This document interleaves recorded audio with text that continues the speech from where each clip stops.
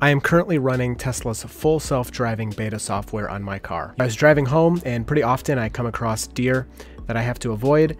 So driving along here, when you can see a deer pops out in front of me, you can see the deer is all the way on the left side of the road, and there's a little square on my screen representing the deer. As the deer continues across the road, my car begins to brake, which you can tell by this little green line here. That is my car. As my car gets closer to the deer, it moves over to the left to avoid it. Then my car is finished slowing down and speeds back up as the deer is off the road and avoided.